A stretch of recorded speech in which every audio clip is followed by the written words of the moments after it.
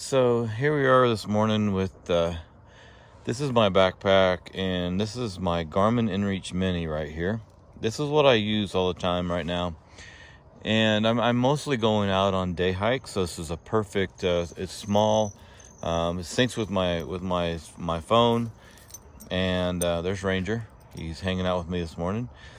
And so it's lightweight. I like having the satellite messenger that I have the ability to use my phone and text just like normal, and I have the bigger screen for the maps and things like that. So I really like it. I didn't think I'd like it as much as I do, but I do like it a lot.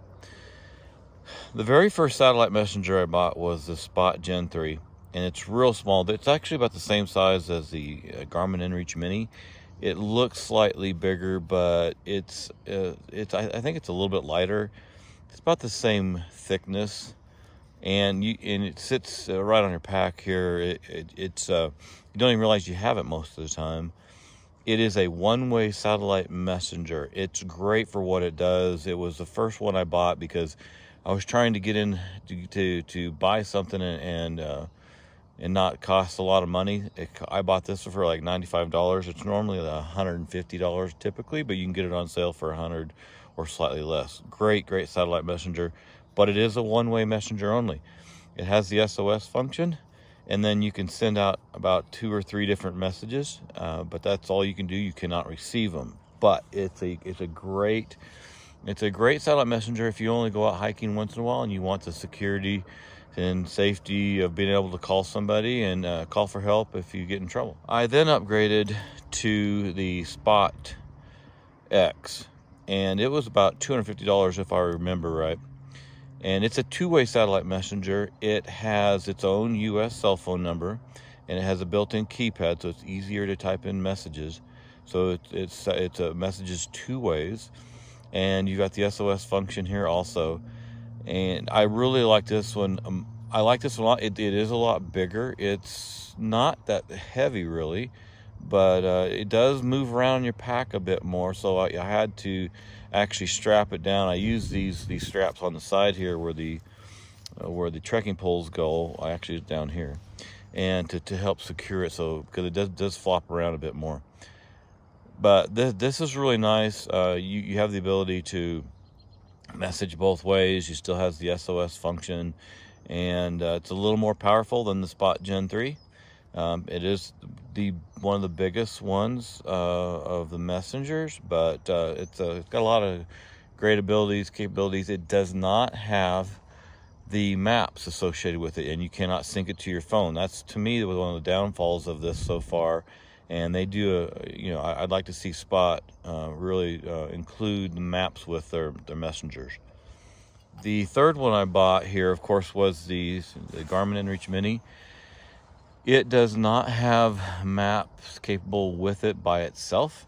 You can use it as a standalone device, but if you want to have the maps, then you have to sync it with your phone. But it really works well. You have a lot more of a bigger screen when you use your phone, and it's easier to text because you text just like you normally would. The one negative I have about, I would say, with the Garmin InReach Mini is that you really, for me, the way I use it, I rely on my cell phone a lot. And when you're out and about and using your GPS and you're taking pictures and videos, your cell phone can go dead within a day. And so I have a portable battery pack that can give me about 3 different charges. There's Ranger again. Hey, boy. And so it'll charge, either it'll charge my Garmin InReach Mini, or it'll charge my cell phone up to, like, I think 3 times. The Garmin InReach Mini can last about a month outside, so it's the portable charger is really for my phone. This is great for me, though. I like the InReach Mini a lot because it's small, very portable. I use my cell phone to sync it with my cell phone, and because I go out on a lot of day hikes, it's perfect for what I need. If I were to go on longer hikes and my concern would be about the battery life of my cell phone, I would want to upgrade to the Garmin inReach Explorer Plus. And here it is right here. It is more expensive. I believe it was like $450, but you can see it's at least twice as big, probably about 3 times larger. It has a larger screen. It has the built-in maps. It's a lot more powerful. It actually has an accelerometer with it, and it has barometer in it. If I were going to go out on longer trips, I would actually want the Garmin inReach Explorer Plus.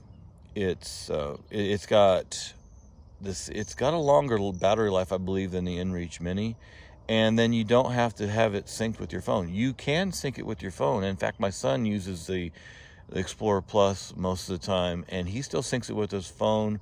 So he hooks it to his pack the same way as the Mini is hooked here to the pack, and then he just pulls his phone out and uses it to message or to look at the map or the trail. But if you were going on a longer trip, I would use this as a standalone device. I would probably still take my phone in case I did have cell phone reception and wanted to use it.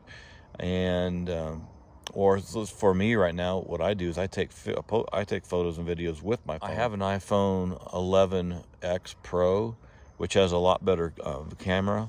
So that's what I take my pictures with and my videos. The Garmin inReach Explorer Plus is really the top of the line, the best on the market in my opinion, especially if you want to go on longer backpacking trips and you're going to be out for a longer period of time. If you're going to be out for shorter periods of time, then honestly, the inReach Mini, the smaller one, is the way to go, because it's a lot smaller. You can sync it with your phone. You don't have to worry about your battery life. And it's got all the power that you need, and both of them have the SOS function with it, and you can message both ways.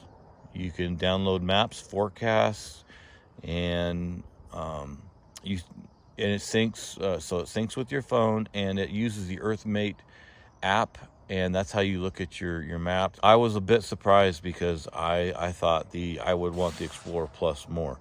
I would want the Explorer Plus more if I'm on the longer trips. So just to recap here, I bought the Spot Gen 3 first because it's the least expensive. It's one way. It was great to have on my pack, something I can get on my pack quickly without a lot of cost. Then I upgraded to the Spot X because it's a two-way messenger, a little more power. It's got the built-in keyboard, a unique US cell phone number, and then I went to the Garmin inReach Mini. And then finally, I went to the Garmin inReach Explorer Plus. There you have it. That's the 4 I've bought over the last 8 or 9 months. So go ahead and leave a message below or email me. And I'd like to hear what your experiences are, because, I have my opinion. The selection of the right device is really dependent upon you and what you need. Maybe your financial situation. But there's not really necessarily a perfect one or right one. If I was going to say there's a perfect one, I'd probably say it's the Garmin inReach Explorer Plus, which is this one here. The Garmin inReach Mini is actually my first choice. But like I said, if you're going on long trips, I would go with the Garmin inReach Explorer Plus.